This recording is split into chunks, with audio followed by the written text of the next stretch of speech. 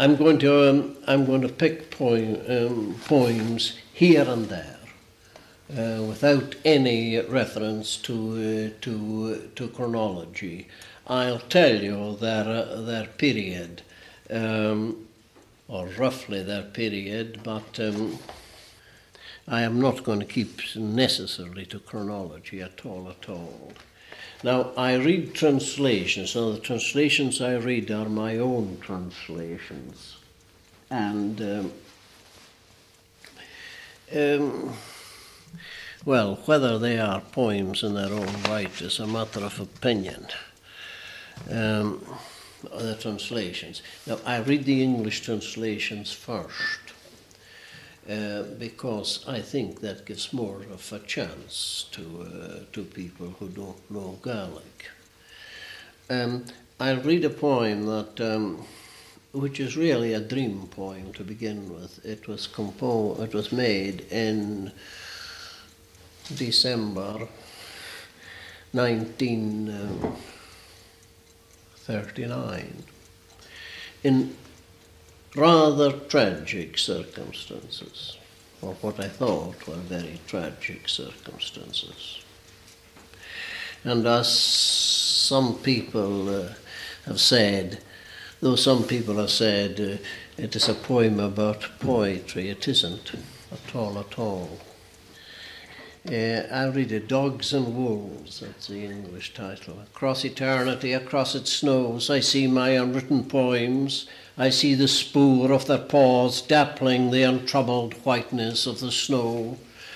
Bristles raging, bloody tongue, gleam greyhounds and wolves leaping over the top of the dikes, running under the shade of the trees of the wilderness, taking the defile of narrow glens, making for the steepness of windy mountains, their baying yells shrieking across the hard barenesses of the terrible times, their everlasting barking in my ears, their onrush seizing my mind, career of wolves and eerie dogs, swift in pursuit of the quarry, through the forests without veering, over the mountain tops without shearing, the mild, mad dogs of poetry, wolves in chase of beauty, beauty of soul and face, a white deer over hills and plains, the deer of your gentle, beloved beauty, a hunt without halt, without respite.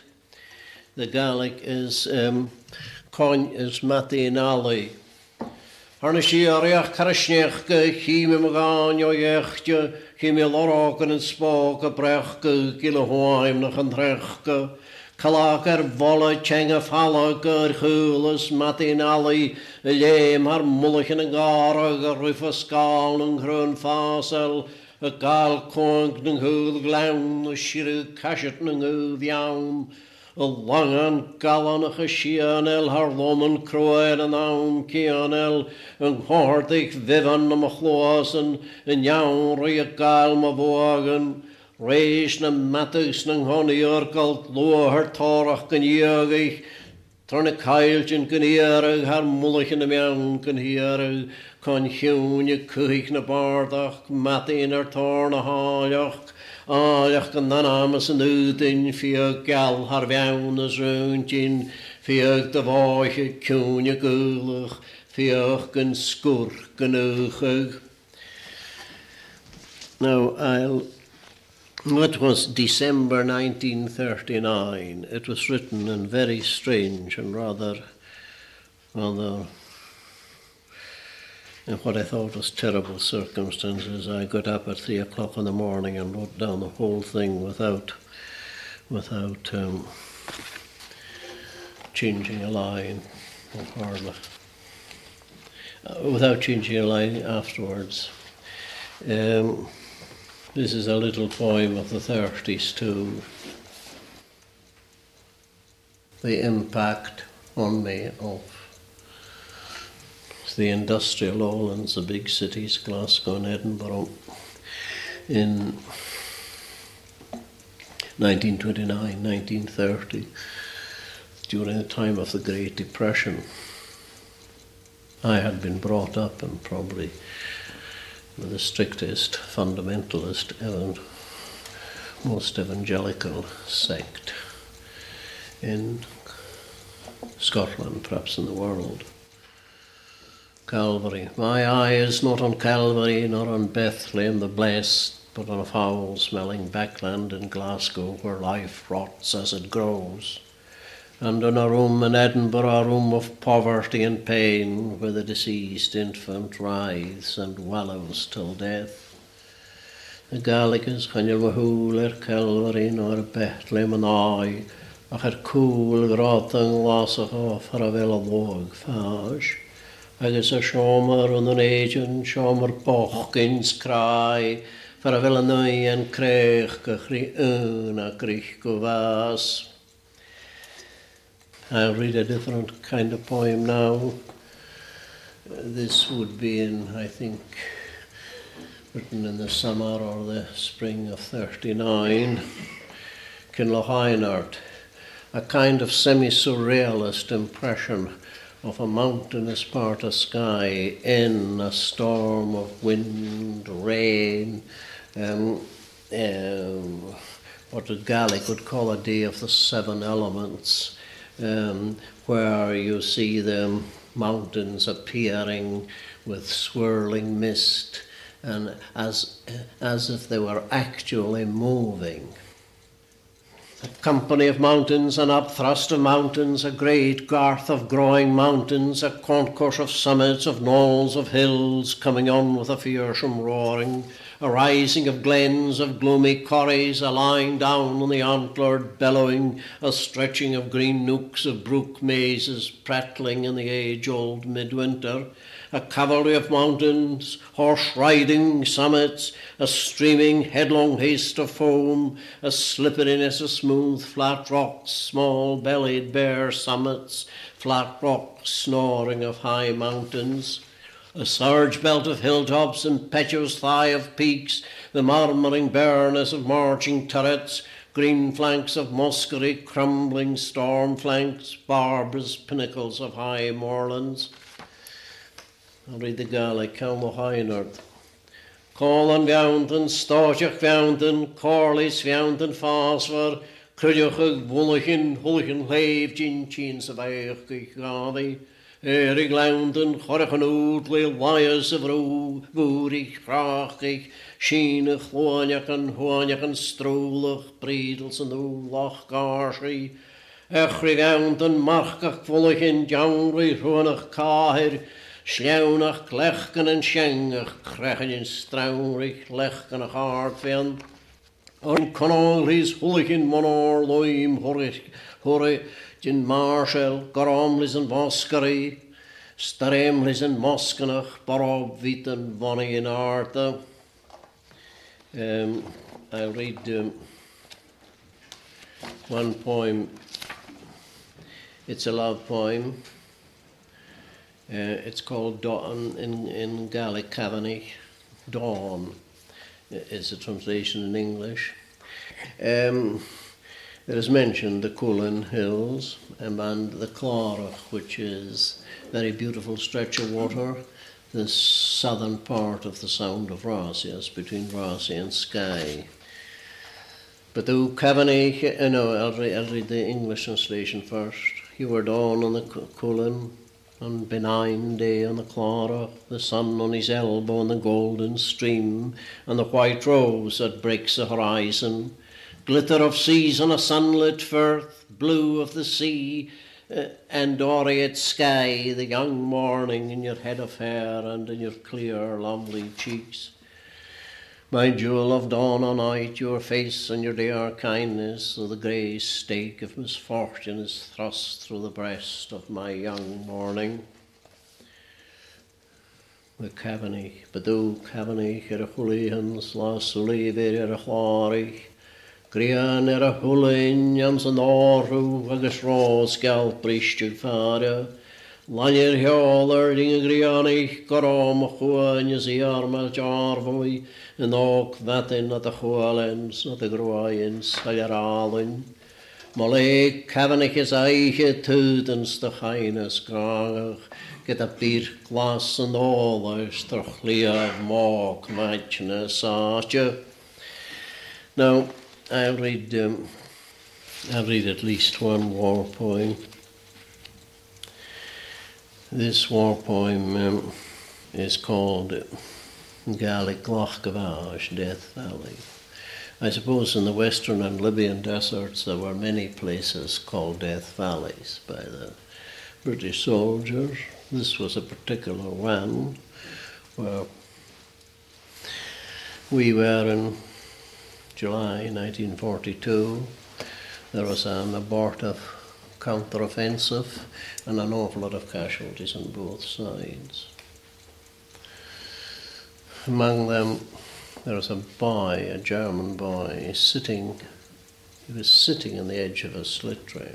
He looked awfully young, not more than, he didn't look 50, more than 15, I suppose he was, more than that. There wasn't a mark on him. Must have been killed by shell blast or mine blast or something like that. And he was actually sitting with his feet in a slit trench. There's a caption, some Neds or others said that the Führer had restored to German men the right and joy of dying in battle. Sitting dead in Death Valley below the Ruiset Ridge, a boy with his forelock down about his cheek and his face slate grey. I thought of the right and the joy that he had from his Führer, of falling in the field of slaughter to rise no more, of the pomp and the fame that he had, not alone, though he was the most piteous to see in a valley gone to seed with flies about grey corpses on a dun sand, dirty yellow and full of the rubbish and fragments of battle. Was the boy of the band who abused the Jews and communists, or of the greater band of those led from the beginning of generations unwillingly to the trial and mad delirium of every war for the sake of rulers? Whatever his desire or mishap, his innocence or malignity, he showed no pleasure in his death below the Ruiset Ridge. The Gaelic caption reads, Hwrtnasach choricin gynwch y ffwrr ash do irnig aramartio y chorag y sonas bas ydynios yn arich. Na hui maraf yn glaich gyfash fo groim Ruiset gyliog sy Loch an sias ma grwai sy hwyr greision. Smynich mir a chors yn ag a hwyr efo wrer fi twtiam an ryn yn ar gyneri tyliw. Y grönachus y chlwnach dwar en a Aoineart get passion befránich y snwag, an yn gleich gerlwm y glic cwlag yn mwchyrich glas Camhanaich lachgyn sy salwch fwyas lan dy reps dy sprwlich cahab. Y rhaen gydau yn drawn y famp na hwys na Camhanaich, no yn drawn befo, Yw's yn yr horach ag fo hosach al gyn jawn gwbwyr ag ysbrwal yn cych gach lar ys ga hwachran. Gep e jawn sy'n no a chas yn nochantys no feron chad yn och get tolach yn a fas fog roim Ruiset. Now I'm going to read a bit of a longer poem, a fairly recent poem, no, not very recent, about 5 or 6 years ago. It's a long poem and I can only read a very small bit of it. It's called, in English, The Cave of Gold, and it deals with the legend of the piper going into the cave of gold. Now, there are many reasons, different reasons given for his going into the cave of gold. And, of course, the three most famous that I know, caves of gold, are two in Skye, one in the northwest of Skye where the Macrimon piper goes in, and one in the northeast of Skye where the MacArthur piper of the MacDonalds goes in, and there's one in Mull where a McKinnon piper goes in. Now, reasons given for his going to the Cave of Gold, which is haunted by a monster, which is the Green Bitch. A very different. Reasons given are very different. And according to the legend, the piper is heard playing, and according to many legends, certain people can understand what the pipes are saying. And among other things, he says that he will never return until the little goat kids are goats on the rocks, until the calves are rotting cows, until the sons at breast are armed men. He also, in a change, he also says that he bewails his lack of 3 hands, 2 to the pipes and 1 to the sword. And of course, he says that he will not, the pipe says that he will not return, that his own people have deserted him, and of course that he is wearied. And the word wearied is far too weak a word to translate the Gaelic Aoineart by the green bitch. But his own dog goes out, a dog of his own goes too. The piper never comes back. The dog, which is a bitch too, comes back without a hair. Now I place it, I make the piper a MacCrimmon piper, and I place it in the MacLeod land on the northwest of Skye, looking away towards the Cuillins in the south-southeast. Right, and the poem is really concerned with extremes of behaviour. A man went into the cave of gold and bewailed his lack of 3 hands, that 2 of them were not on the pipes and the other on the sword. A cry came from the cave itself, the pipe shouting his farewell, while the young goats and calves were loud and uncaring on the ridge. The infants were asleep or crawling on the soft floors, where no lowing of calf was heard or kid bleating on the brae. The eyes of the armed men were where the blue boat is upturned, her keel the notched teeth of a saw between Loch and Camhanaich. The upturned boat is a Calbharaigh. Would man or woman understand the complaint and defiance of the pipes, and did MacCrimmon himself hear the whining of the larking bitch?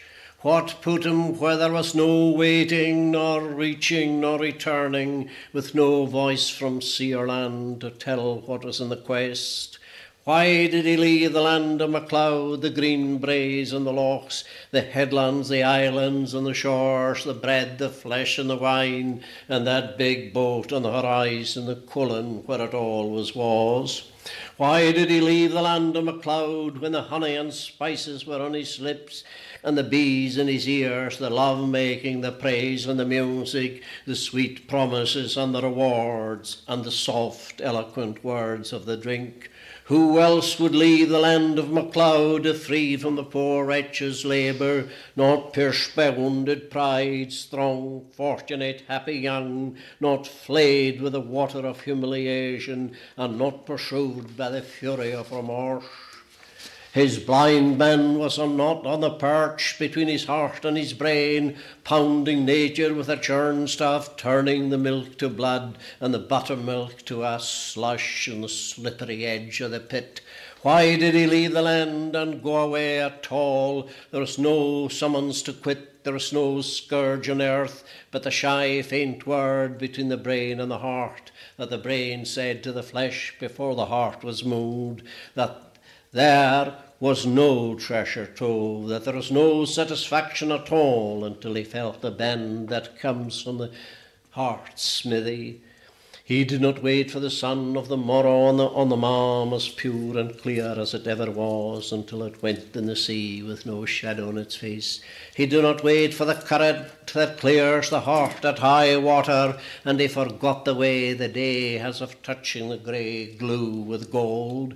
He did not see the moon yellow and big, stooped above the Cullen, her footsteps coins of gold, melted and seed in the brine. He did not see its rising on the store. By the way, his blind man is a famous Donald Munro. In 1805, the great evangelical revival came to Skye, brought by a man called Hutchison. Previous to that, the Skye Presbyterian clergy were moderates, cultured men, mostly of the landlord class, and not very few of them, not in the least evangelical.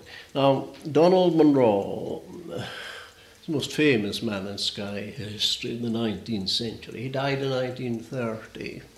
He's supposed to have gone blind at the age of 14 with smallpox. And in the moderate days before the coming of Hutchison and the great evangelical revival, he was a catechist, that is, a lay preacher, and he went about, and when he went, he brought his fiddle with him.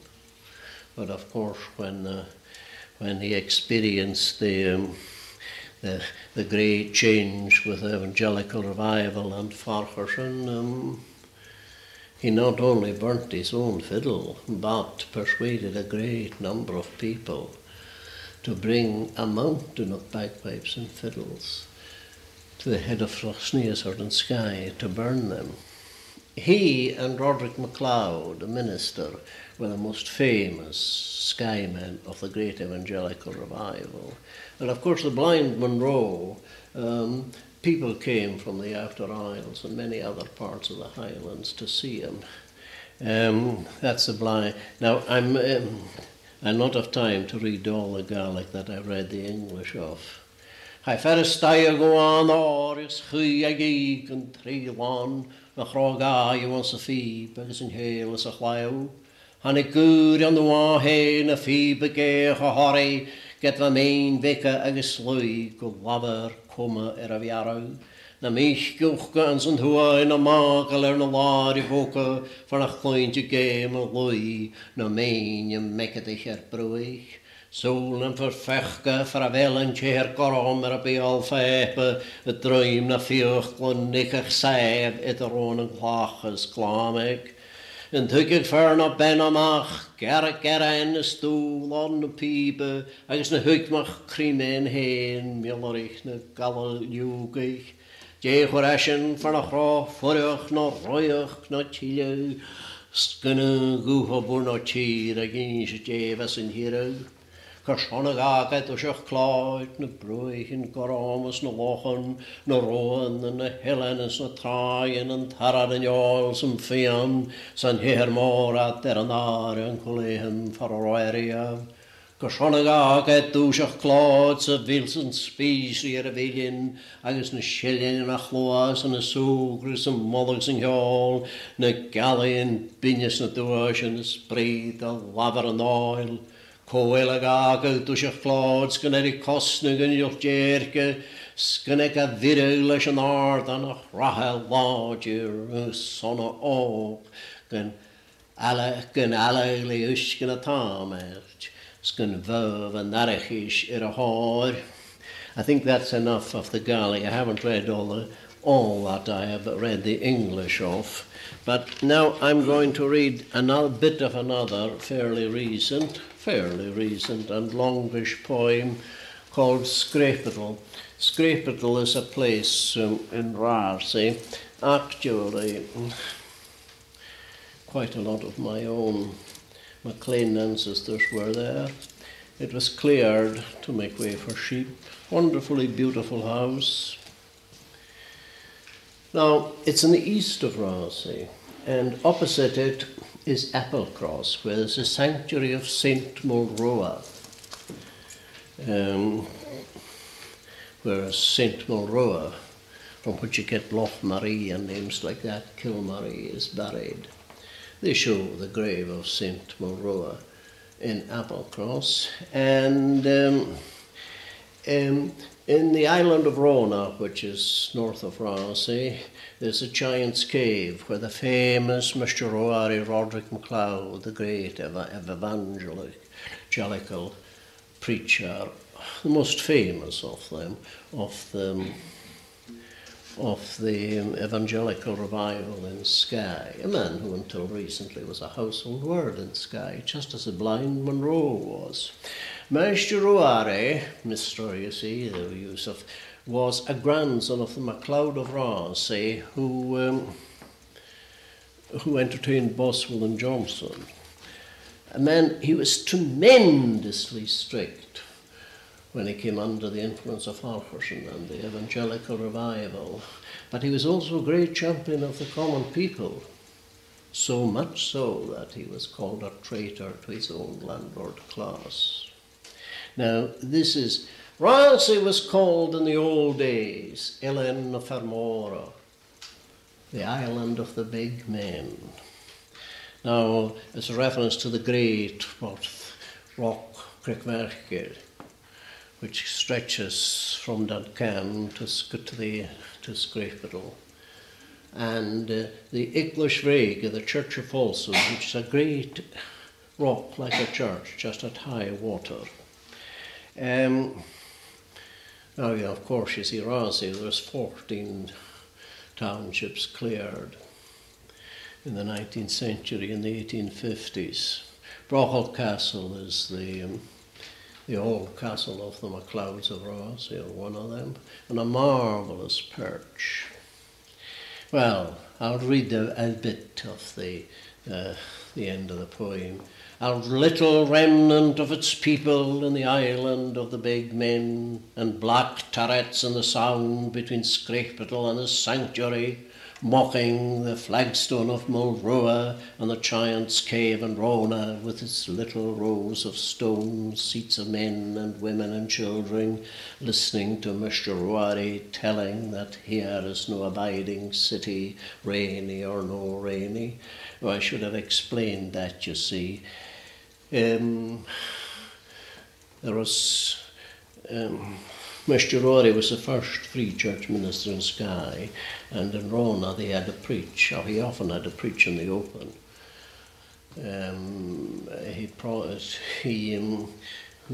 preached in the Giant's Cave. Rainey was the man who did the big Ramsey clearances. The sound is blue in the sun and the sky naked, and the white bands of Crickferkil glittering to the south above the wood of birch and hazel, rowan and alder, and above the green braes where the young bracken and the young grass are a carpet over to the side of the pine wood that reaches Brochel Castle. Laughter and weeping, love, merriment and suffering, anger, hatred and spite, heroism, cowardice and heartbreak, and times of gentle happiness have left Sgreapadal, just as they left Brochel Castle before they left the crofters of Sgreapadal and of Ferns and Hallaig and of every township of the 14, desolate for Rainey's money and Mackenzie's. Rainey was the landlord, Mackenzie was a big sheep farmer who took over tack after the townships were cleared. There are other, now of course, between Ramsey and the mainland, nearer Ramsey, there's very deep water, and of course there are big naval exercises, and you frequently see submarines.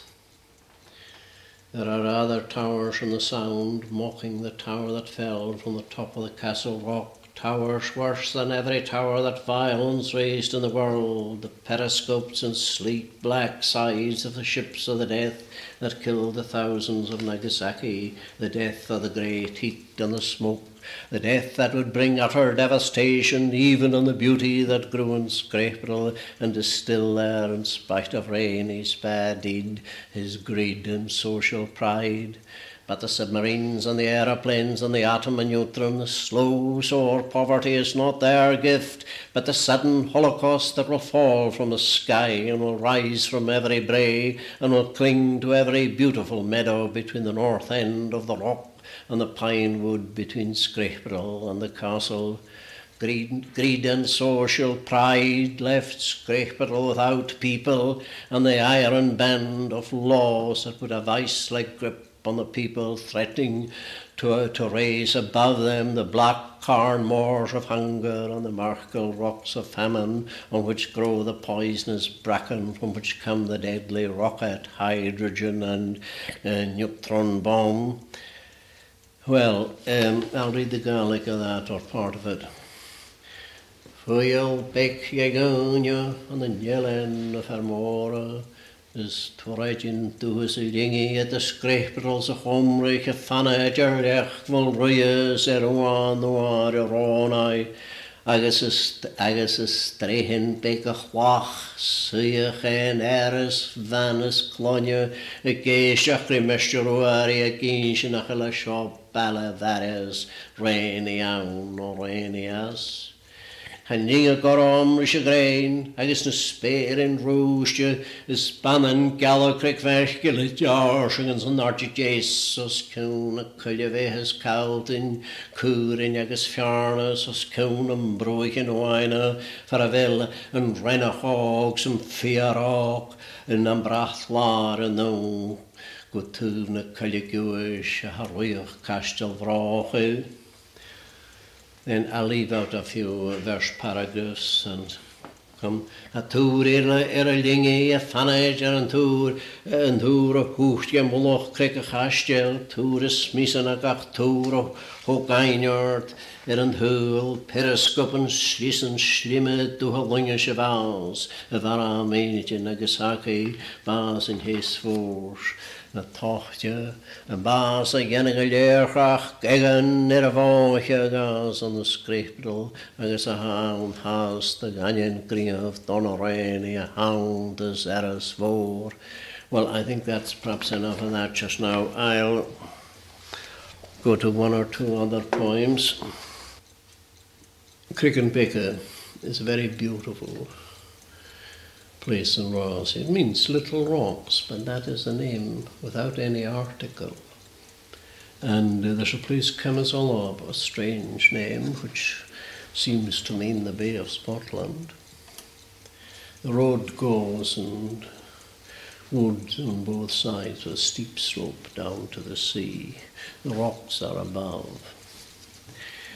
There is a reference to places like Camhanaich with that strange name, the Coal and Oak place, and the great dominant Sgreapadal, which is the most dominant of the Coolin peaks in Ross. And there's the Runafying, it's one of the limits of Camhanaich.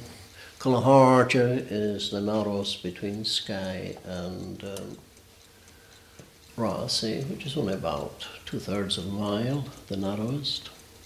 And of course, away in the southeast, or perhaps straight south, there's the very beautiful hill, Mountain Blavin. Right, I am going through Cricanbica in the darkness alone, and the surf on Camhanaich as a soak on smooth shingle. The curlew and the plover are crying down about the cool and southeast of Sgreapadal, blaving in the stainless moon.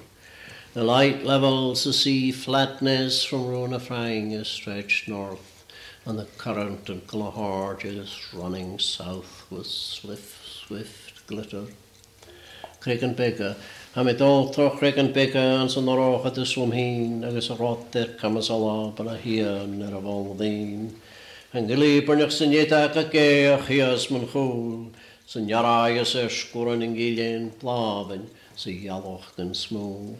Strach gan sails clár mara Runafying a síntje tua, agus a strú an Calbharaigh a ruigudés le manar loai.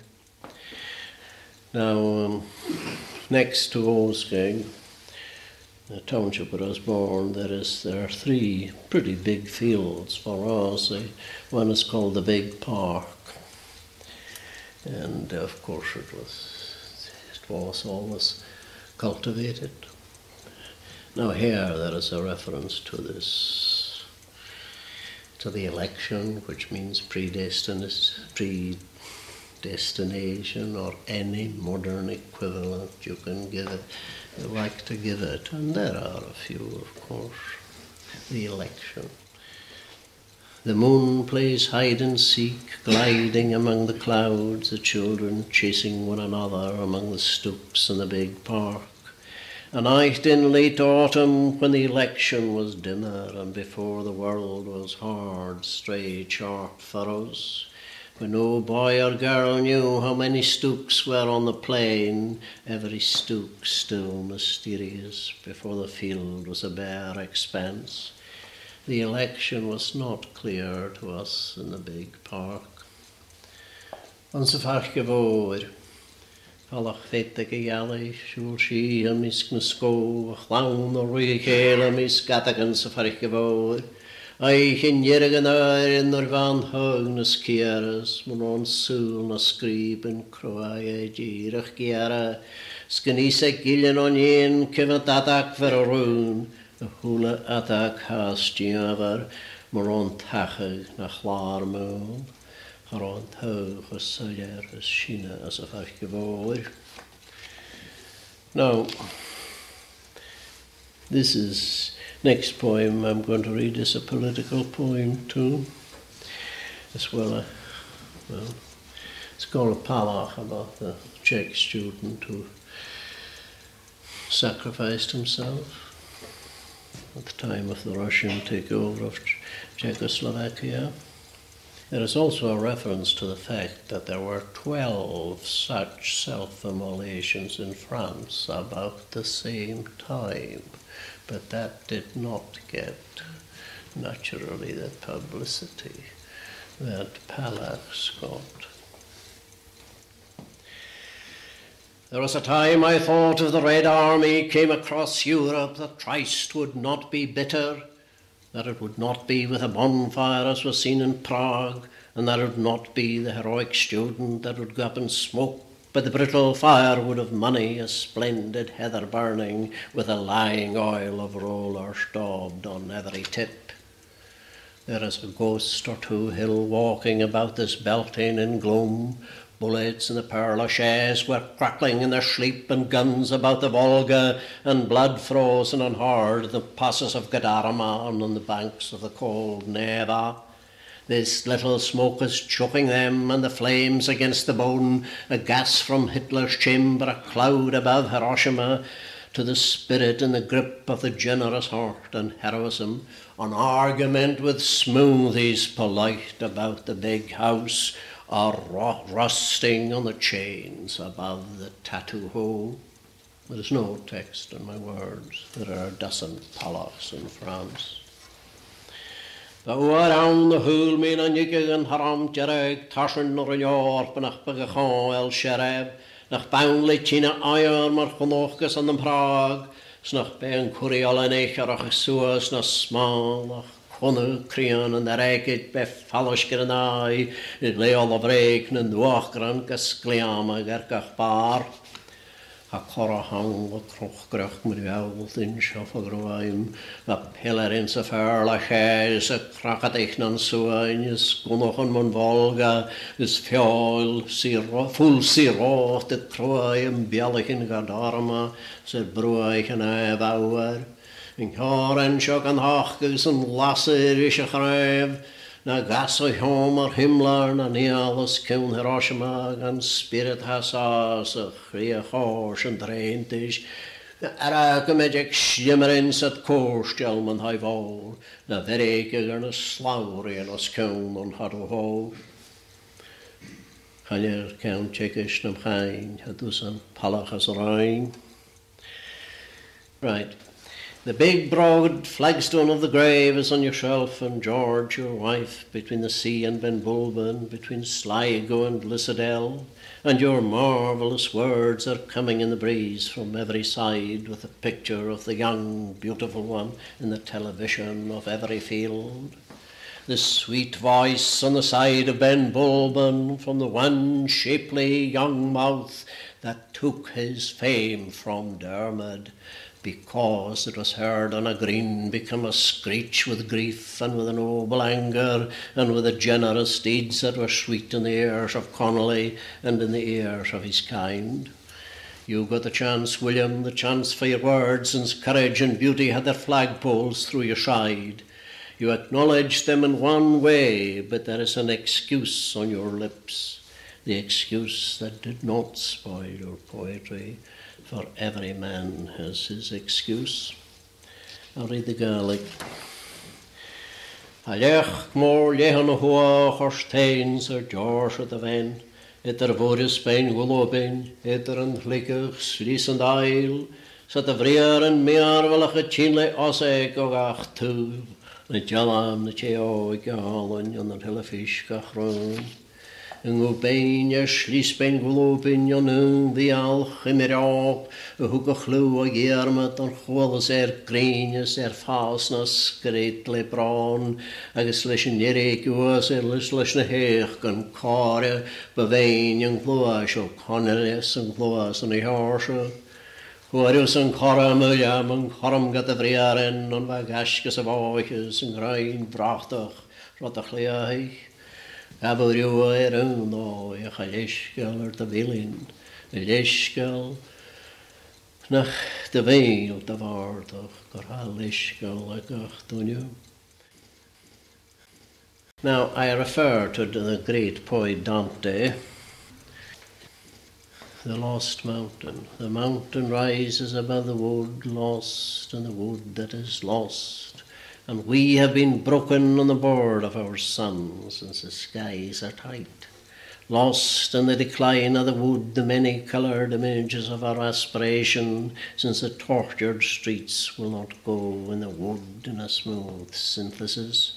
Because Vietnam and Ulster are heaps on Auschwitz of the bones, and the fresh, rich trees pins on mountains of pain. In what eternity of the mind will South America or Belsen be put, with the sun on Sgreapadal and its ridges cut in snow? Heartbreak is about the mountains and in the woods for all their beauty, though the restless sport of blood rages triumphantly in the young. The eternity of Dante and of Dugald, an old new life to a few, and the grey nonentity of the dust, a withered little comfort to more. Paradise without the paradise of his own people, the perplexity of the little free Presbyterian boy, his complaint and silent refusal, blasphemy in the throat of Geneva, and in the throat of Rome, though purgatory is gentler, the other robber on the tree, and Spartacus with his tortured army. Vein your chawl, a vein your gerius cwn y cylion, chawl ans y chyliau chawl, ys fristig sy'n plor greina, on a han speir in tiawn. Chawl on y nŵmig na cyliau, a fain imag a chaspeis, y cwns na chdiet na strad in cwrt, ys y chyliau yn coch o rei. A cwn gyfel Vietnam sŵloen am horon Auschwitz yn grab, agus na cryn saif yw'r arn am prin ach yr biawnd yn crai. Jane hier eich geindjens yn gwrwyr America maes no Belsen, agus y grian esgwrwren, sy'n y ddiarau garges yn rhewchga, am bristio cream yn y biawndens, sawns na caildjyn y moche, gyda nŵl ferch gwlwaniach virabwa y fwagars yn oicri. Siarach gantis gwyl na siawl, solas úreg becan, agus nioni glas na húrach na chorstach chrian frawn ag barach. Paras gan faras a chwdiach gymichiste gwylen hwyr chlerich, y geren as y ywch dy sach na'n hoifam a nahich ysyneva, agus a nahich na roia gyda pwrog ad arnas cwnia, Robert ella a chrawn, the Spartacus le aramet hiwrtio. There's a written reference to a great number of places in Rasi. There's a name, MacGill-Eain, son of the devotee of Colum, That's of St. Columba. That was a patronymic of the MacLeod chiefs of Rossy, the last of whom left Rossy to go to Australia in the early 1840s, and who was not responsible for the clearance of Hallaig. Well, there's a caption by myself, "Time the deer is in the wood of Hallaig. The window is nailed and boarded through which I saw the west, and my love is at the burn of Hallaig, a birch tree, and she has always been between Inver and Milk Hollow, here and there about Ballachorn. She is a birch, a hazel, a straight, slender young rowan.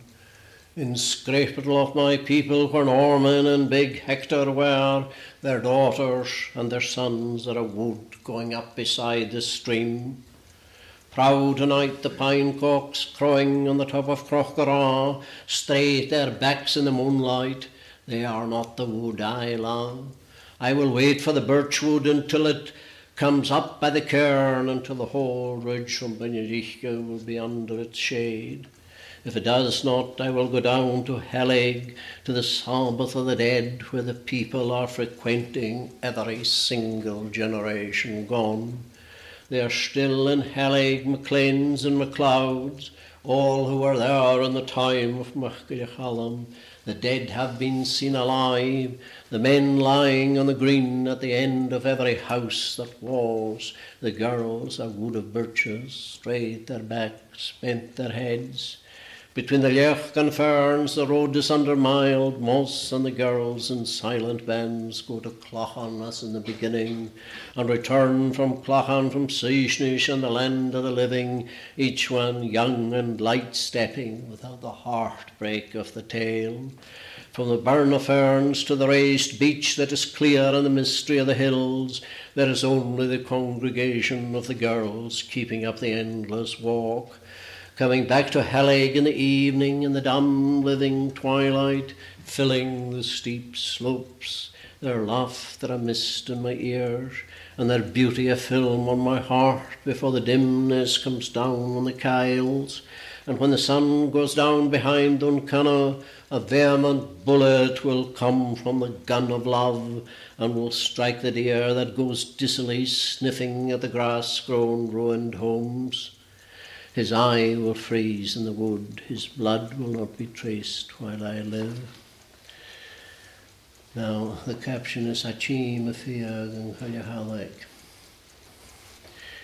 A burgess tarnin an uneg tar foch go mi an argin year, some a go like old Hallaig na crui beha, svairi of it in Aoineart Polavanya, howls of us ma Ballachorn, hain a beha na caultin na cŵr yn geira hengwr, and the Sgreapadal machini for a taramad sech an môr, a nianan sa mich kna'n calia a gael soas ri tuvalóin.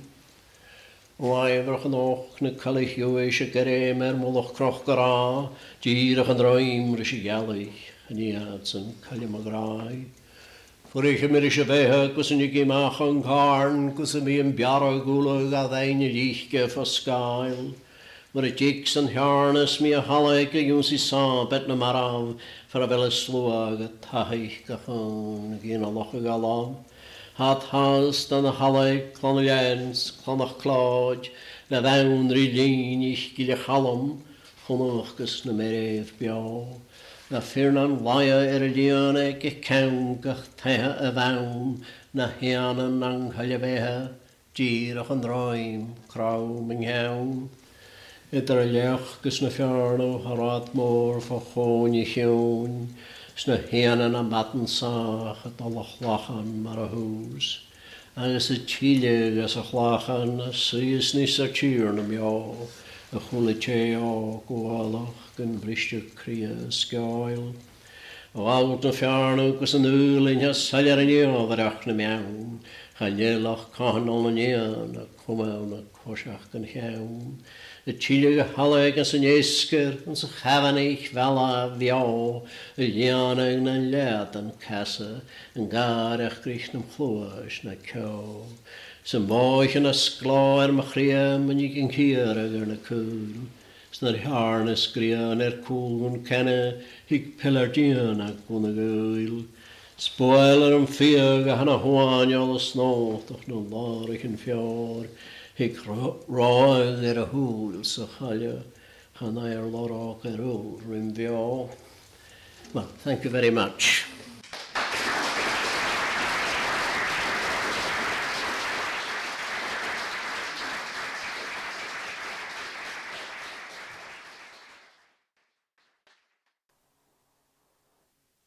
But then I don't consider the text of the translations sacrosanct in any way.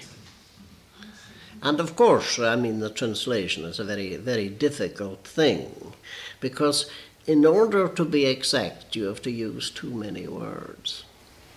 Far more words than the original. In order to be very exact, I would say literally. But the actual original, do you feel that they're finished, you don't want to... Well, that's only very, very rarely I've ever made any change. The first poem I read, I actually did correct one mistake of grammar, but that was written in a semi-sleep or sleep. May we have Somhairle MacGill-Eain? Huh? Do we have Somhairle? Under sail. Under sail. They're asking for more. Well, all right. Again, you see, the Clárach is that bit of water, the south of the Sound of Rossi, that's between Rossi and Skye. The sound between Rossi and the mainland, where you see the submarines, is called the Inner Sound. My boat was on the Shale and the Clárach laughing against its prow, my left hand on the tiller and the other on the winding of the sheet rope. On the second thwart to windward, darling, you sat near me, and your lit rope of hair about my heart, a winding of gold. God, if that course had been to the destination of my desire, the very butt of Lois would not have sufficed for my boat under sail. Gaelic Somhairle. Ma maat ac yn Somhairle, sa chlarach a garach grich fa strain, ma laf chiar falamaters yn heil yn swannig sgod. Dar a tocht an wari hui a loain am chor, agus dar o plasht cwalen mum chain a chwain a gair. A gian ar o'n chwrsad gym eich anu a join, hafag yn bwch dy liosach ar chonag am ei hol. In that case, can I ask for one as well? Can I ask for Banga, the Gaelic one, the one written about the same time as the Calvary? It's fairly long, you know. Yes, it is a little long, perhaps it's true. I'd like you to read it in Gaelic. Just read in Gaelic? Yeah. Ah well, that's not so bad. It's not so long when it's only one. I have something here which tells the pages things are on. If ach gadwy yw'ch fawr yn naprar ach ge, if ach go collas yr hiel yr istri hyn I anlu sgein, yng nghwolwch fysan a droim fallas siaref malus grwai, sa fi as chrea trawm cwl ac yn chrwb jafoch croai. Chanach gadwy gan hyr in naprar a glor misg ng glatach carach siar fo alles clear valain. In harach sio agus a chais gach figet garach van an hús, har an isin jemenjoar chumpeag a klanyas doas an húr. Skach figet fyr haar triel chaeli saura bwynam la, yn sro an uchos na yn glasht, har sy'n min at hila klar. Agus laver teklus chum stad chairtje hana mar huai, agus leken chosnach dian a korp gosach gui handuai. Is hiel a team arn he dohe droog tui vaardig boch, Galatian o chosna croai, is glas a carl sua in och. I was wondering, really two questions. In Risha Bruich, Yes. you speak somewhat regretfully about the amount of time and effort you had to give to your teaching years in Plockton. Not only in Plockton, but And not only in Plockton, how much do you regret that so much of your energy had to go in to teaching, and do you wish you had more time for your other well, the difficulty about no, I don't regret it essentially, but the difficulty about teaching, school teaching, is that it's such an exhausting job. I grew to like it, but it is an exhausting job which leaves a person at 4 o'clock and they're just useless, almost useless for anything, and one begins to have a little revival at the weekend, but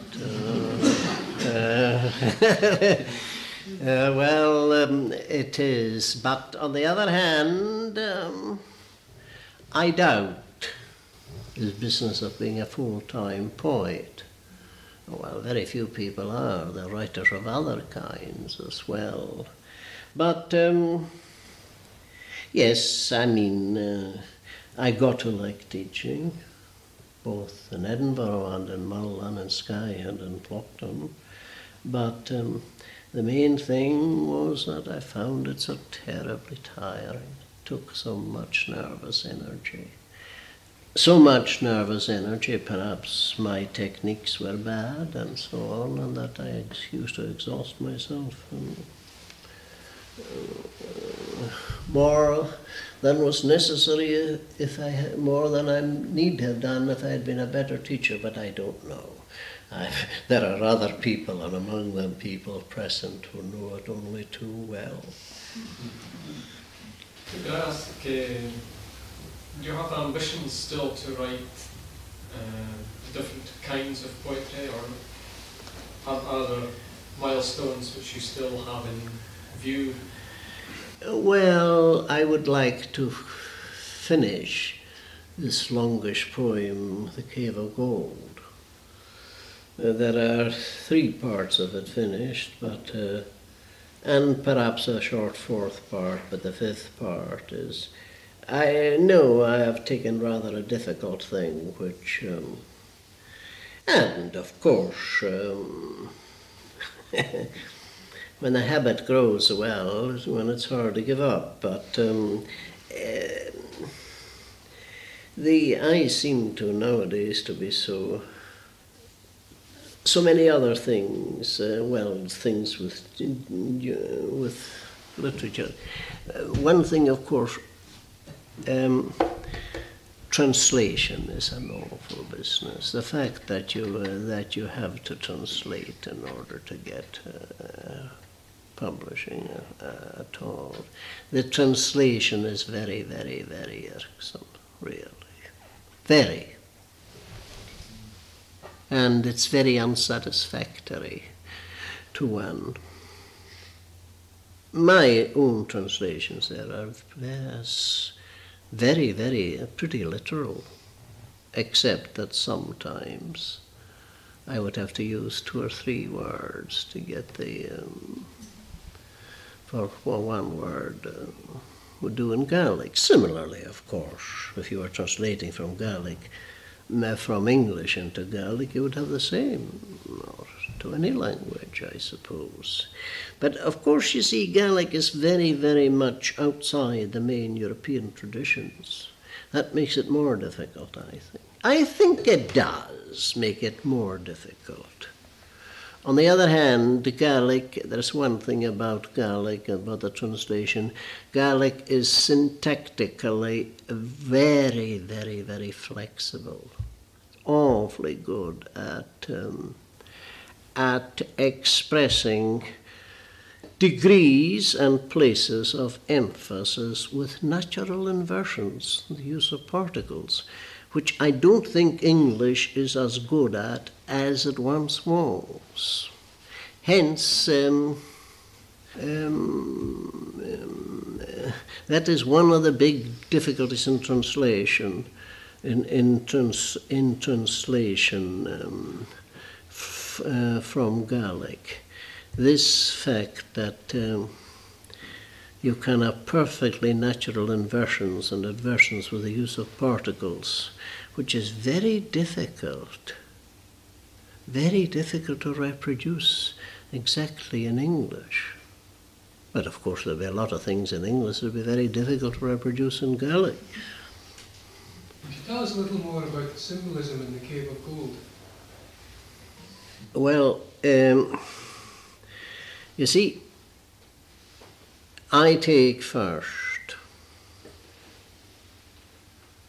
You see, it is dealing with extremes of human behavior, such as,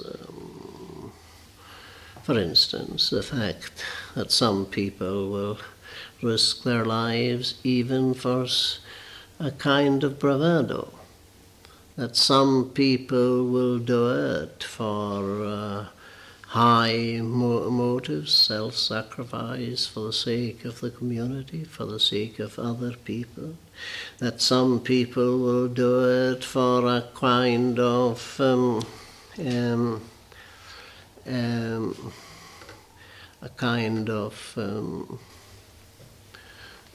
what shall I say, world weariness, or a death wish, or many other reasons. Now, you see, the first piper goes in the legend. His pipes are heard saying, "I wish that I had 3 hands, 2 to the pipes, and 1 to the sword." But the second, in my part, the second man has 4 hands, which doesn't avail them.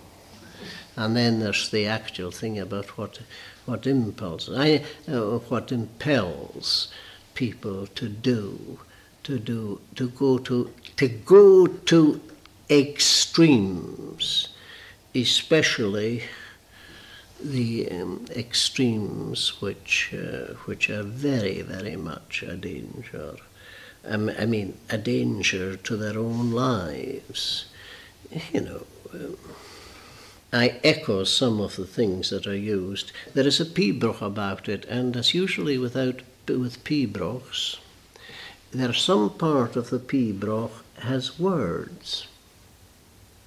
Now, the point about the Cave of Gold is, the legend is that certain people can understand what the pipes are saying. That's an old motif, and at least in Gaelic, well, I don't know if it's another folklore, they can understand it. And the first piper, he's heard saying that this will happen. Goat kids will be goats on the rocks, the calves, rutting cows, the boys at breast, armed men, and so on, before he comes back from the Cave of Gold. But why? And then he mentions, you see, it talks about being the fact that he's only got 2 hands, and then there is a strange turn about in the thing about being deserted by his own people, as it would appear to be, and he's addressing, of all things, with something that appears to be the harp. The word cruch is used, but it's doubtful whether he means that.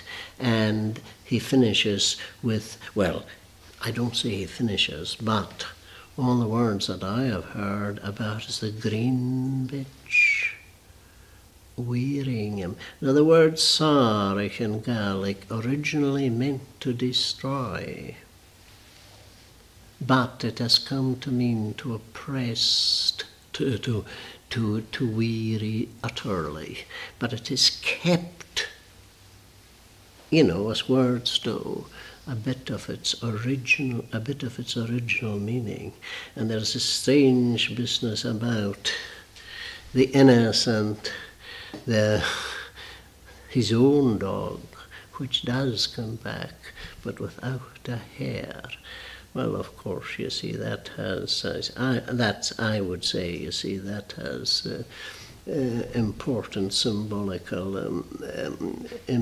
implications. But the difficulty about the poem is that,